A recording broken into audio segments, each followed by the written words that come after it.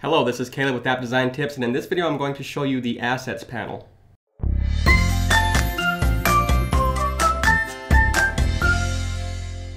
To show you the Assets panel, I'm going to start with this project here, and you can find it in your Chapter 1 folder under the file named Assets Panel. And to get started, I'm just going to open up the Assets panel here. And you'll notice that we have a category for colors, character styles, and symbols.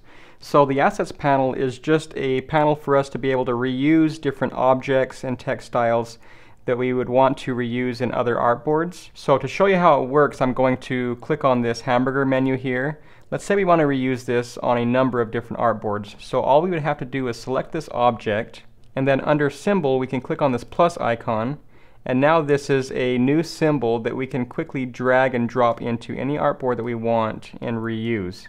One of the powerful features here with reusing symbols is you can still double click on any of these symbols and edit the color or shape, and that will actually edit this on every single symbol that you're using within your project. I'm just going to undo this. And also, if I select on this symbol now, I also have the option to save a color. So I can save this color so I can go and click anywhere else in this project.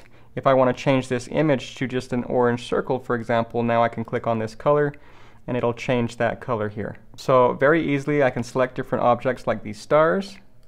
And how about this confirm button here? So if we click on that, we can reuse that as a symbol. And also we can save text style. So if we like this style, for example, this is Open Sans 10 bold, I can just click on Save Character Style. And same thing with this date, I can save this character style.